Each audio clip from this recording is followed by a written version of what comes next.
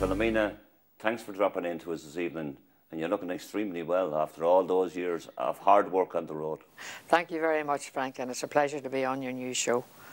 Philomena, tell our listeners and our viewers out there where it all started. It started with the Old Cross Killy Band. That's right, the Old Cross Killy Band, 1962 on the 11th of May.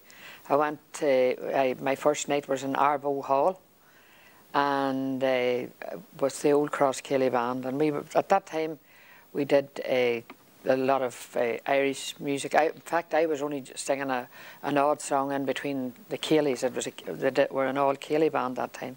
Then after a couple of years we changed we didn't change the name, we just changed the music a bit. We started doing barn dances and old time waltzes, and then after that we changed our name to the Country Flavour.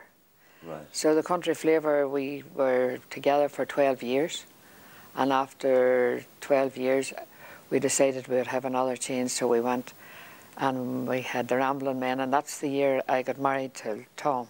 That's very important. Of course, Tom, your husband, Tom Quinn, yes, was the piano player in the band. That's right, yeah, in 1974. An accordion player, of course. That's right, and that's the year that the Ramblin' Men started. So it just went from there. Like, we did very, very well. In fact, that first year we were with the Ramblin' Men, we did about, for a few years afterwards, we were doing about 7 nights a week. And business was great at the time, you know. And your first trip into a recording studio, that must have been a nerve-wracking experience for Philomena. It was in Belfast. Actually, we did, it was Jim Aiken, Dolphin Records at the time, and we recorded a song called My Little Son. And then we did Old Arbo, I think was on the B side of it. So it went from there, and then the first record that we ever got played on the radio was one called You're Here Today and Gone Tomorrow. And it used to be played, it was played on the Peter Murphy show. I'll never forget it. We were away on holiday one time, and we spent the whole day waiting on this song to come on, and it must have been on for about 2 seconds. Right. And that was the first record that I ever got played on the radio. And it stormed from then. Out on the road, a 7 or 8 piece band, a road crew, probably an old transit van or something like that. Whenever we started off, first we had a car. We had a car, and we used to call it a bull cart. And that's the one, all the gear was in the bull cart, and the rest of it was sitting on top of other in the car. There was about 8 of us. You also got married around that time as well. You fell in love while being on the road. Oh, that's right, but this was a wee bit after I started with the Old Cross. I got married about 12 years later, myself and Tom. Right. And that was 1974. And then we had 3 children, Mary, Aidan and Carol. Right. Of course, your son Aidan, your son Aidan is a very successful artist, one of the new breed of country singers. That's right. Well, Aidan's doing very, very well for himself at the minute now. Right, and I know that Aidan will be coming into the studio to me shortly, and we'll be playing some of his records as well, and some of his DVDs. But go back to yourself, Philomena.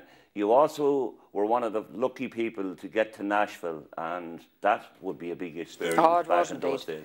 Well, when we went to Nashville, I think it was early 70s when we went to Nashville first. It was actually Hank Lachlan. We were doing a tour with Hank Lachlan. Tony Lockman was managing the band at the time. And Hank Lachlan organised a trip to over to Nashville for us. And it was we were wanting to record at the same time. I think it was the very early 70s.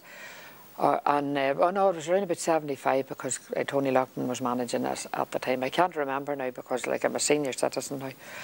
But anyway, we went into the studio and we recorded. I think I recorded about 3 albums that first time I went over, and I also appeared in the Grand Ole Opry along with Porter Wagner. Right. And we had a fantastic time all together, and I really enjoyed it.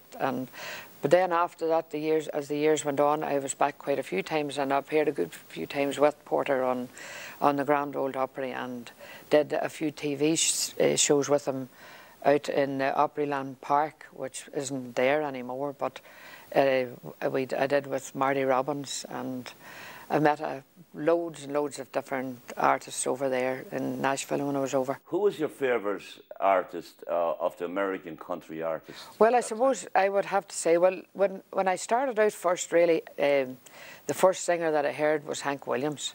But then I got some records of Kitty Wells and Patsy Cline.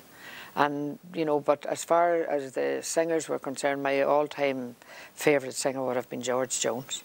George. I love George. I love George Jones. That's right. He passed away, actually. We were in Nashville, I think the day that we left Nashville the day he passed away. Right. Another artist that was very close to you, and I know you've done many tours, the late Billy Joe Spears. That's right, indeed. There was a story behind it, myself and Billy Joe. 1975, I heard this song on the radio one night when we were coming home from a gig, and it was The Blanket on the Ground, and it just hit me right away, and I thought, we have to do this. So Tony Lockman sent to Nashville, over to America for it. Whenever we got it back straight into the studio, we recorded it, and it became a very big hit for me. And later on in that same year, I was doing a festival over in Peterborough, I think it was, and I was introduced to Billy Joe Spears. I hadn't a clue who Billy Joe Spears was at the time, to be honest. And then she said, she came over and somebody introduced her to me, and she says, I'll use this word, but you can give it a bleep. She says, "Are you the bitch that stole my song?" And she was really, to be honest, like I think, you know, she was telling me sort of in a funny way, but at the same time, I think she meant it.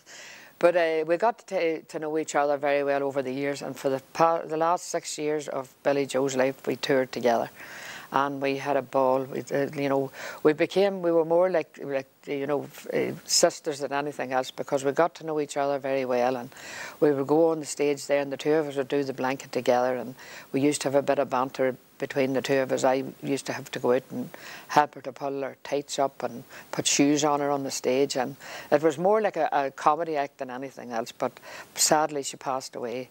I actually was allowed to get a late show appearance like you done in Ireland. That's right, well, you were indeed, and we did The Blanket that night. Absolutely, beautiful. She was a great woman, now I have to